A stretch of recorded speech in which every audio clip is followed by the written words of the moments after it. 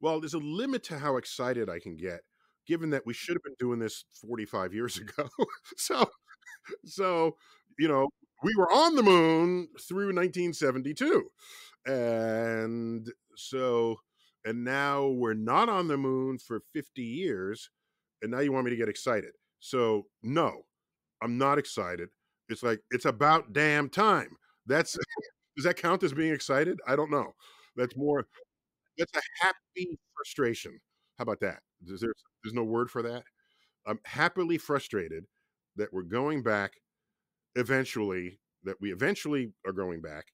And by the way, the time between Artemis 1, which was uncrewed, and Artemis 3, how many years is that? Is that like 6 years or so? Something like that?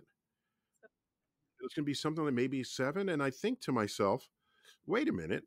When President Kennedy said, 'Let's put a man on the moon and return him safely to Earth,' he said that in 1962. We didn't yet have a rocket that was capable of holding humans that didn't blow up on the launch pad." Okay. In other words, he made that announcement before we had safe passage to space for humans. 7 years later, we're walking on the moon. So still a little grumpy that we start the Artemis mission, and maybe 7 years later, we go from the first trip to the moon to the first landing of humans on the moon, because Artemis 2 will go to the moon. It's scheduled for late, I think early 2025. The launch date's been shifting, and I haven't kept up with it, but the crew has been selected, and they're young enough so that however long the delay is, they'll still be young enough. I think they won't be, old and retired and senior citizens before they go up.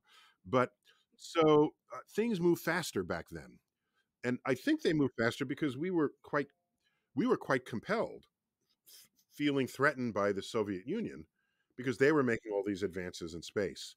And right now, our quote threat may be just simply China says they want to put some taikonauts on the moon, and maybe that spooked us a little, but not at the pace that we were spooked back in the 1960s.